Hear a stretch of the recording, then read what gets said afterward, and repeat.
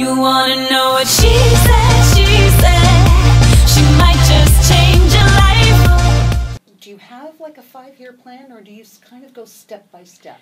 I kind of go step by step, and I actually got some really good advice just the other day from my vocal coach, Brian Farrell. He told me, you know, you can't really have a timeline, especially don't ever have a plan B. And for the longest time I kind of did have that. I was always thinking, you know, I'll do music for another year and, you know, see how it goes. If it doesn't work out, maybe I'll go back to university. But I've kind of like clued in, especially after hearing this advice, that, you know, you can't really have that in the back of your mind. If you really want this, you have to, you know, go for it 100%.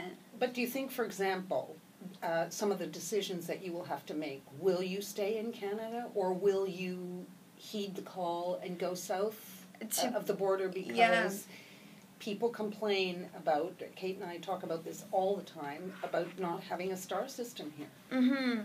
I think Canadian music is great, and I'm very proud to be a Canadian artist. And, you know, the fact that it's hard for Canadian artists to break out internationally, and that kind of motivates me, though, to be that Canadian artist.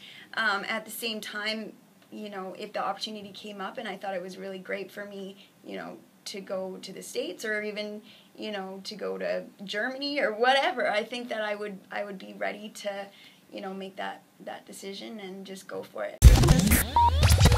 Click the channel subscribe button for full-length interviews and more from What She Said here on YouTube.